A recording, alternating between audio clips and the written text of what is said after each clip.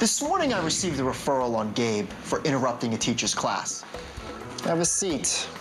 The worst thing is, though, Gabe's not even in her class. This is a big problem. And to boot, at 8 o'clock when I called him down, not here. 9 o'clock, not here. 10 o'clock, still not here.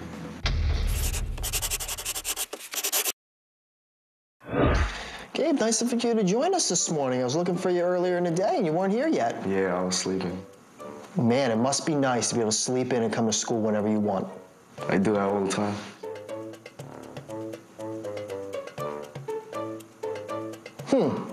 Is that what you're gonna do when you grow up, get in the real world? Just gonna, go to your job whenever you want to? Yeah.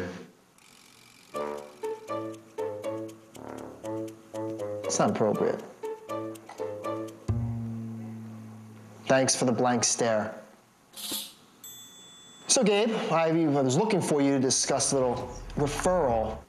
When I was supposed to be in lunch, I've been going to Miss Martinez's classroom, and I guess I ignored her so much that she wrote me up. I think I'm gonna have Miss Bettini come in and get to the bottom of this. Sure.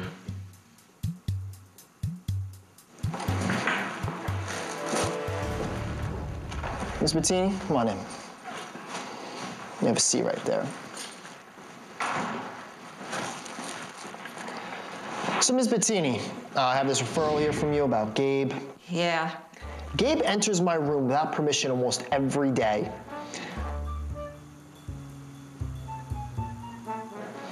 When I ask him to leave, he takes his time. Today, he came to the door and put his face against the glass. Our maintenance staff does an amazing job keeping the windows on the doors clean. They don't need Gabe's face leaving grease stains all over the windows. Yesterday, I had to get the hall duty teacher to help escort him out.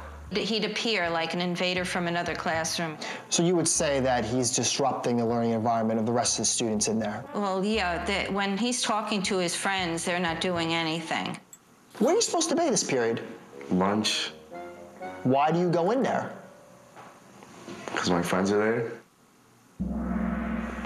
Gabe, do you have an art class? No, I had one last year. Did you like art? Is that why you're there, because you like art so much? I don't know how to draw. You don't know how to draw? Yeah, I don't like art. But how about I put you in a painting class next year?